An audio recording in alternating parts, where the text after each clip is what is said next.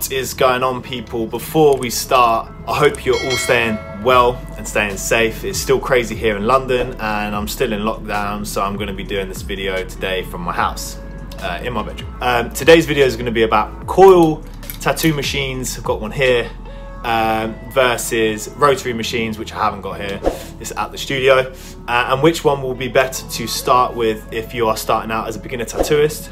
Also, if you are already tattooing and you want to try out a different style of machine. So I'm going to go over some pros and cons of each tattoo machine in this video. But before we start though, please smash the thumbs up button, and if you're new here, think about subscribing because it really helps support this channel. Right, so without further ado, I'm going to go into a bit of history before we start the video, just so you get a grasp of each tattoo machine. So we go back to the year 1891, where Samuel F. O'Reilly invented the first electric tattoo machine in New York City, which was adapted from Thomas Edison's rotary operated pen. The electric tattoo machines are widely known today as the coil machine or the EM machine, which I have right here. If you have ever heard of the term EM machine, it's just a coil machine. Coil machines use an electromagnetic set of coils, which is wrapped under this wrap here, to move an armature bar up and down, which is attached to the needle bar, which has a tight group of small needles attached to that. That said needle bar then pushes the tight grouping of small needles soldered to the end of the bar into the skin.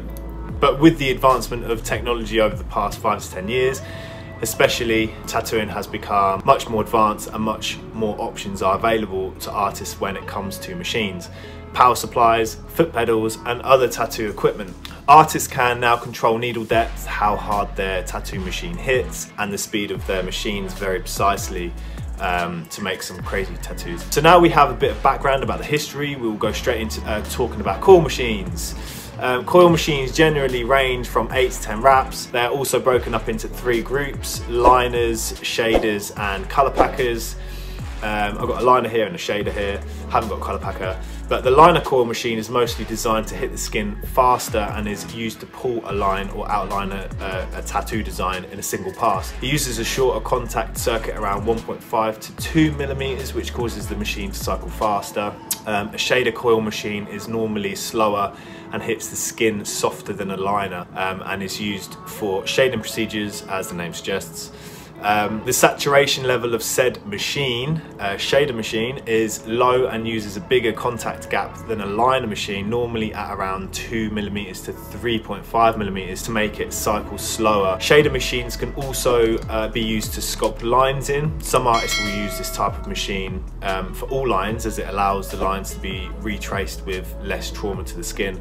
A colour packer, on the other hand, is a machine that's designed to hit the skin faster, hard and deep, so solid colour ink can be put into the skin as quickly and evenly as possible. It is set up in a very similar way to the shader machine because it is used to fill in colour and blacks, but having said this, a colour packer machine is not recommended for black and grey shading like a shader is, because they are designed to aggressively pack into the skin, so you'll traumatise the skin too much, and it's not suited for layering ink slowly like a shader will do. Just a bit on hygiene while we're talking about coil machines. Those of you that are wondering if they are autoclavable, well, they're not. These machines are normally bagged and covered by artists to protect clients from cross-contamination, diseases, and the tubes which hold the needles into the machine come in 2 types. There's a steel tube or grip, or there's disposable plastic grips or tubes. The steel types are normally reusable once they are autoclaved and properly cleaned, and the plastic tubes are like a one-use only, disposable after each tattoo done on each client. Coil machines should not come into contact with high-level disinfectant because they will get damaged, so cleaning these machines are harder due to how easily they can be damaged. Oh, and a bit of industry knowledge while we're here talking about machines and stuff. Calling a tattoo machine a tattoo gun is normally pretty offensive to most tattoo artists. Also, words like inked and tats are words I probably wouldn't use either, although those words are becoming a bit more acceptable now. Right, so let's talk rotaries. Rotary machines are less commonly known in mainstream media. They were invented in 1978, I believe, by a wonderful guy called Manfred Coils in Germany. If I've pronounced the name right, I don't know. But yeah, he's a German chap. Rotary machines are becoming very, very popular in recent years, almost taken over the tattoo industry completely. Rotary machines are powered by a single motor that spins vertically. The needle bar is attached to the motor to move the needle bar in and out. Rotaries are known to be more consistent than coils because they do not require to be tuned, a process where the artist adjusts their needle depth, given power supply voltage to suit their style of tattooing. Rotary machines are less customizable and require substantially less knowledge and finesse, I suppose, to be used effectively. Rotaries are sometimes autoclavable, but more often than not bagged and wiped down with high-level disinfectant. They're pretty simple machines, and as technology advances, we are now starting to see rotary machines able to have a wider range of customizable parts that alter give, stroke, how hard the machine hits the skin, almost mimicking that of the coil, which is superior in that kind of field. You'll see a lot of tattoo machine companies now making pen style machines, which I have got at the studio. Again, I can't show you on this video, but I'll put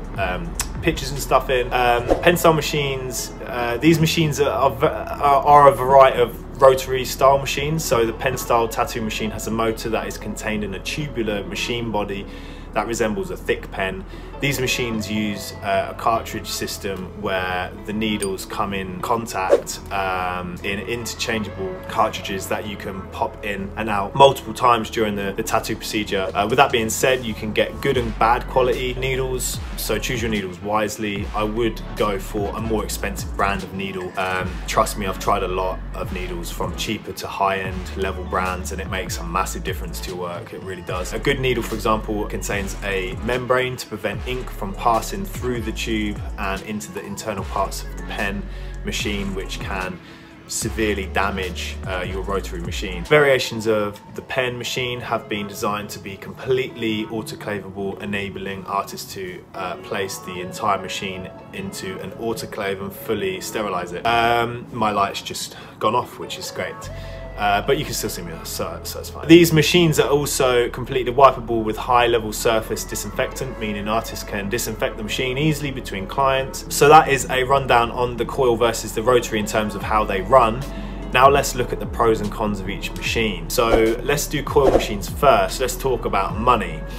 The price of a good coil machine is normally cheaper compared to the rotary machine, which is a pro in my opinion.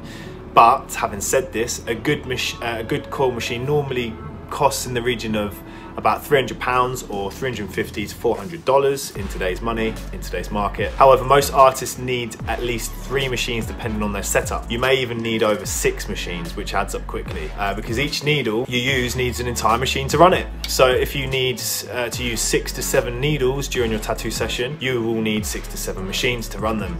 I have 2 here, a liner and a shader, or a shader and a liner, so that's 2 machines. The alternative to using that many machines is to stop, break down your machine, change the needle and the configuration, potentially retune your machine and start tattooing again, which will add a hell of a lot of time to your tattoo procedure. A massive con in my opinion, compared to the rotary style tattoo machine, which we'll talk about in a minute. The sound of a coil machine is very noisy. Some artists love the sound. I personally hate it because it can get very annoying after 6 to 8 hours of constant buzzing in your ear, let alone the client's ear, which can make them more nervous coming for their first tattoo and irritated in some circumstances. So again, a con for me. Vibrations using coil machines can be very uncomfortable. Many artists find that the vibrations cause pain in the fingers, hands and wrists during a long session. I've personally felt loss of feeling in my fingers whilst using a machine that vibrates a lot. Again, a con for longevity in the industry. You really do have to look after your hands, fingers and your back, which we'll talk about in another video. The weight of a coil machine tends to be a lot heavier compared to the rotary tattoo machine. Some artists prefer the weight of a heavier machine, while others, including myself, find it causes pain in my wrists and my fingers during longer sessions. So again, a con for me. I would say when it comes to the ease of use of a coil machine, It varies, although these machines are easy to regulate speed and power. You really have to know what you're doing and be familiar with how the machine works to effectively and correctly tune it and operate it. Definitely not a beginner type of machine to use. Having said this, there's no machine quite like a coil machine for lining. You can achieve some of the crispest, cleanest lines using a liner coil machine.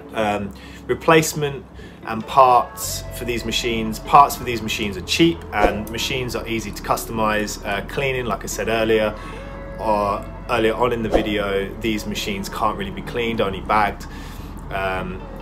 One of the biggest issues that comes with this type of tattoo machine, therefore a massive con on my list again. Let's talk about rotaries now. So the price of these machines tend to be a lot more expensive than coil machines, normally double the price. But since rotaries normally accept a cartridge style needle system, you don't really need multiple machines to run each needle like you do with the coil. One machine will be all you would need in your setup normally, sometimes two, liner and a shader. So cartridge needle style setup will save a hell of a lot of time during your session too, but like I said, they are more expensive, normally ranging from around £650 or $800 in today's market, today's money for a good machine. A pro in my opinion when it comes to time and money in the long run. The appearance of rotary machines are less customizable because they have less parts compared to a coil machine, but you can find lots of different designs and colors in most of these machines, as well as coil machines. So sound, rotary machines make literally almost no sound, which I think is a massive positive feature compared to the loud buzz of a coil. Much more easy to withstand over long periods of time for the client and artist, which in my opinion is a big pro.